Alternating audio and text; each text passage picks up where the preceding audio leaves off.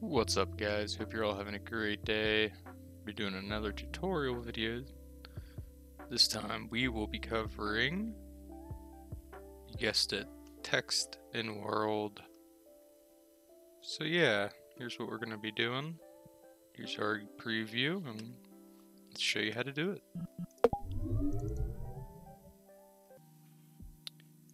Alright, so it's pretty simple. This won't take very long. We have 3 empty game objects, although you really only need 1, but we'll be doing it 3. This way we can do, kind of move this around and center it easily. So, let's make another one.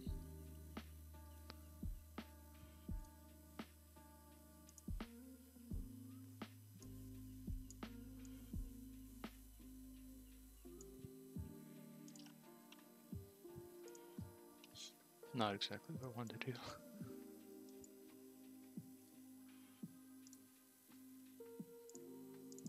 Let's call this our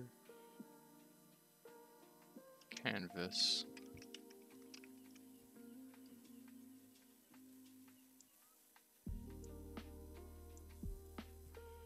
Come. It's been difficult.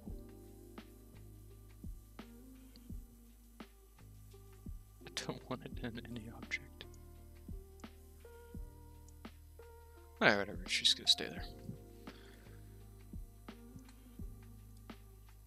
Create 2 empties under that.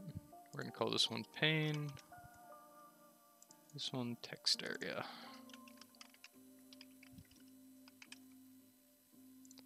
Okay. So we're gonna want transform rectangle. Like so. We're gonna need a canvas. Canvas render.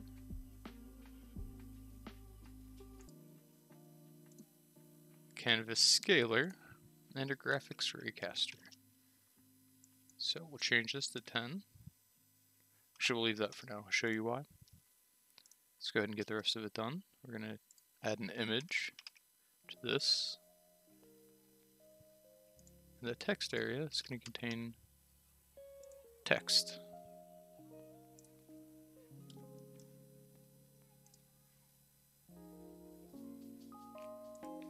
Okay, as you can see, the object we just made is massive, so let's resize that a bit.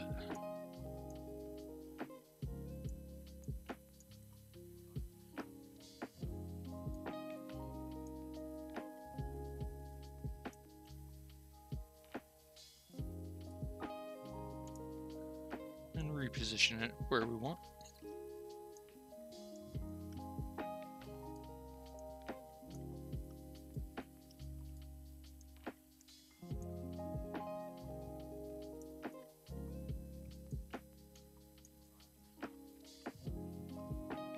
Okay, good enough.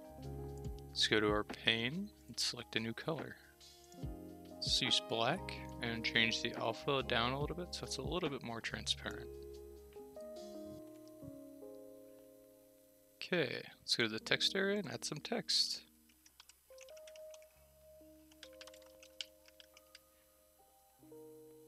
Okay, we can see how this is a little fuzzy, so we're going to go back to the canvas and change the pixels per unit to 10.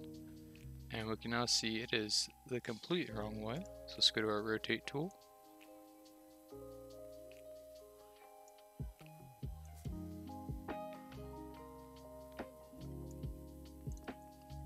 Okay, well, we can see this is viewable from anywhere in the editor here. Let's see how it looks in game. Because we don't want it to be see-through. Or see-throughable through other objects in game.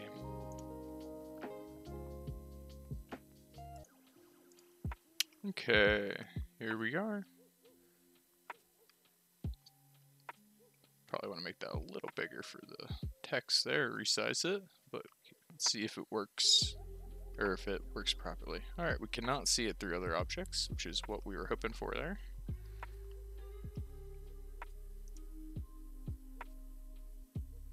So other than that, let's take one more look at how this was done.